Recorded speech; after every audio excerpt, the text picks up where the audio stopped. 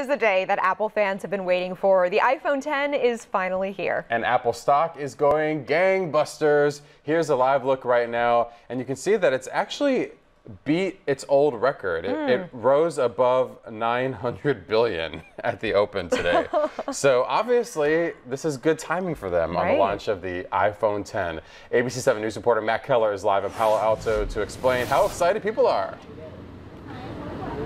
Yeah, people are really excited, Reggie. The line is getting longer this morning. This is University Avenue. It's about 75 yards to the Apple store here in Palo Alto, about 125 people in line here. And then when you turn here around the corner, this is Bryant Street, and it goes about halfway down Bryant Street, another 75 or so people in this line here. Obviously, a lot of people are excited. Thankfully, it's been dry for the past couple of hours. The man at the front of this line has been here since Tuesday night, but he's had some offers to give up his seat. How much did they offer? One of them was like 5,000, and I was like, I don't know if they were joking or not, but I was like, it was tempting, but I'm not going to do that. Yeah, it seemed like a good offer for David Casares, but everyone here is trying to upgrade their iPhone. A lot of people told me they tried to order it online, but had trouble finishing their order on the website.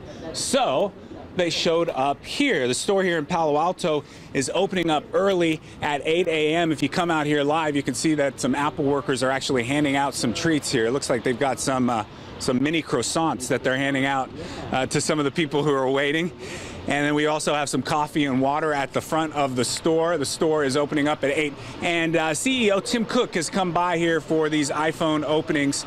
So that should be an exciting morning for Apple fans if he does decide to come out for this one. But he's been here in years past. Back to you in the studio. Now, Matt, we knew that you talked to a man in the last half hour who was paid $120 to sit there for someone else. How long had he been sitting there? Do you know?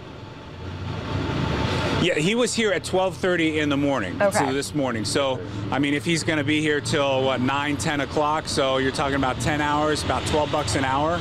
It's for a friend. I don't know. Is that a good deal or not? You get for a friend. Maybe get a free croissant. I think that's a really good deal. I think that his friend is taking advantage of him, to be honest. But at least he gets some food. You know, it'd be really nice to know if you're going to get a phone. Yeah. It'd be nice if they just came out and